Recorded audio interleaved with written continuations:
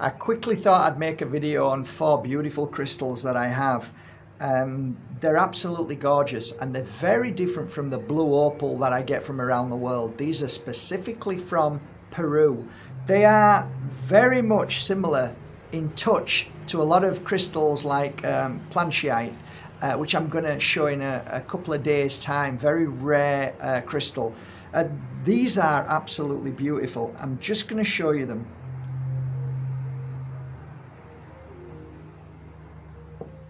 And Peru does have some extremely beautiful crystals.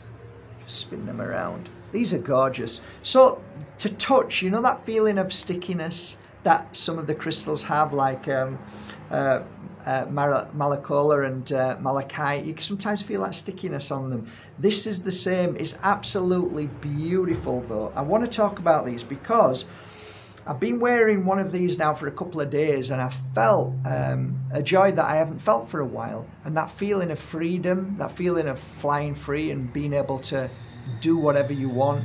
Feeling of, I don't know, like the brick walls are falling down, the walls around us that imprison us sometimes in our mind, that we don't feel as if we can move forward or we're kind of stuck.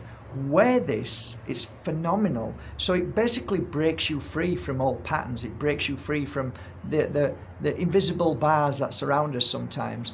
And it certainly helps you feel. It's not like you come up with ideas like some of the crystals, but it just brings a lot of peace into the knowing that you're not feeling stuck or you don't feel imprisoned. That's a big thing with a crystal.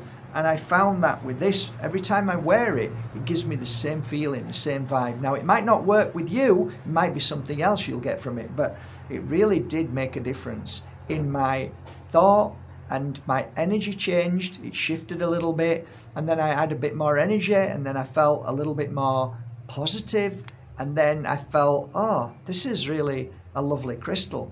And I held it a lot, meditated with it a lot, and I just want to share it with you. It's a joyful crystal. So when you go maybe onto Bajerski.com and scroll down blue opal, you might only see 1 or 2 of them on there. So be sure you know which is. In fact, I'll make sure I tell the girls to write blue opal from Peru, and then you'll know which one it is.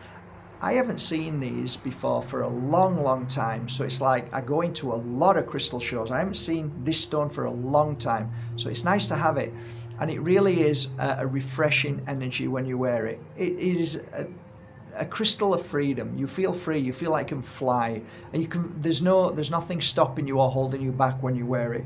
So I just thought I'd share it with you. It really is a beautiful crystal, and some of you like to know some different crystals. So there you go, blue opal from Peru. Enjoy.